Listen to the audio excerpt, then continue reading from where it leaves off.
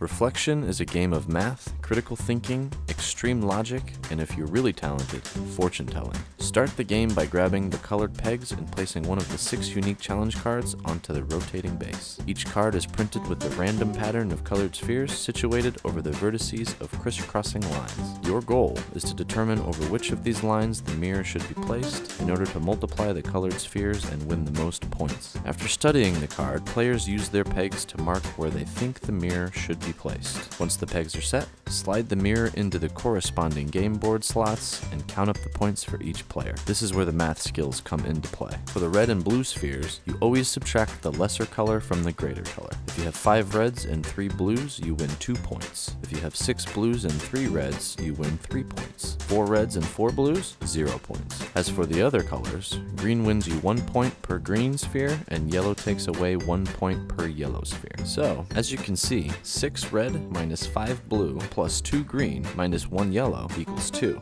Player 2 receives 2 points. Certainly, the scoring seems quite tricky, we know, but rest assured, that's what makes guessing all the more fun. Continue playing, guessing, reflecting, and calculating until you've completed 10 full rounds. The player with the most points at the end of the game wins. Test the outer limits of your imagination, give insight to the power of illusion, broaden your critical thinking horizons, and just plain have fun with the mind-bending, light-bouncing game of reflection.